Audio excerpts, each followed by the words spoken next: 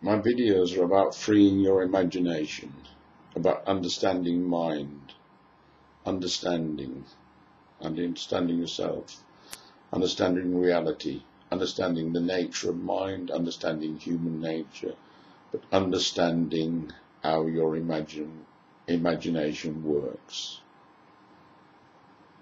Now, our imagination, the key intuitive idea, is the imagination and the memory and the experience points to our imagination being pixelated in the synesthetic superpixel. We have multisensory experiences, we have multisensory memories, we have multisensory imaginations. So obviously, the senses must come together in some memory structure to remember it in detail. With the idea that there's separate memory functions and they don't coalesce into an integrated system is nonsense. This is how we get divided up. If we can be undivided, then we can free our imagination.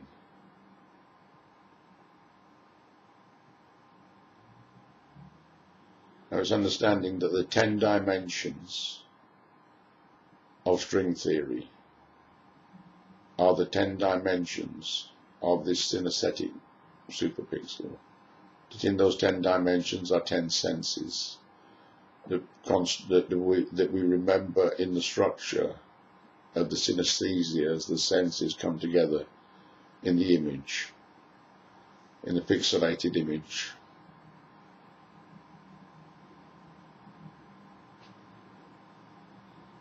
Now, we have 3 flows of attention, which is the video signal, the flow of space-time, which is the audio signal, and the flow of things, which is the pressure signal.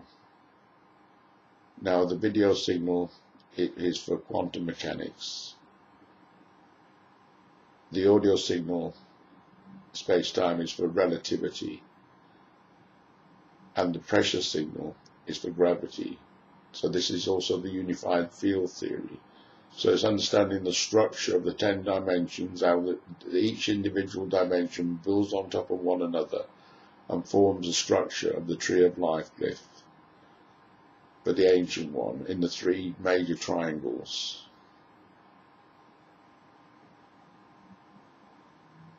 And these 3 triangles represent the flow of attention or the level of quantum mechanics, the video signal, and then the flow of space-time, which are life in space-time, which is the audio signal, and then the flow of things as we move around and come up against the pressure of things and objects in our environment.